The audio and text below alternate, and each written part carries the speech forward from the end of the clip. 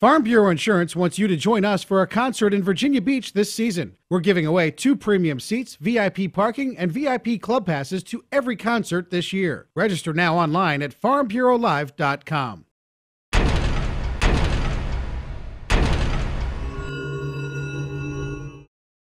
We lost a lot of close games early, and then once we settled in and won a few, we kind of stuck with the same lineup and got a good handle on our bullpen, and everybody kind of settled into some roles right now, and I think everybody feels comfortable with it now. It's just, my job right now not to mess it up, and I think they're playing with confidence right now, and we've been behind and came back, and we've given up leads and then came back and won it. So I just think it's overall, we're kind of set in stone right now with what we want to do, and the guys are playing with good confidence, basically.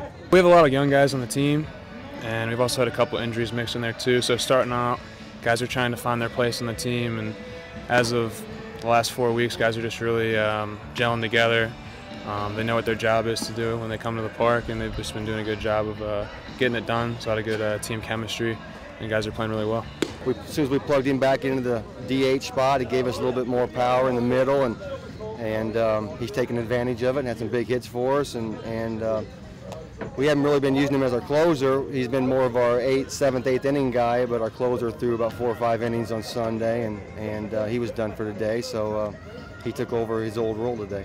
I mean, hitting's contagious. One guy starts hitting the ball, other guys start chipping in. When guys are on base, things happen. The pitching's been doing a really good job. We've been playing solid defense just all around. We've been doing a good job. And with the slow start, the coaches really put some emphasis on preparation before the game and attention to detail, and guys have really taken that to heart and preparing how they come out and stretch and take BP and things like that, and it's really translated into the games. I don't want to get overconfident right now, and I don't want the guys to get overconfident. We're just kind of trying to stay steady and do the same thing day in and day out, and try not to look ahead too far. But I'm happy with the way they're playing, and I'm happy with their confidence, and I think they believe in themselves, this year, and they're coming out to win every game.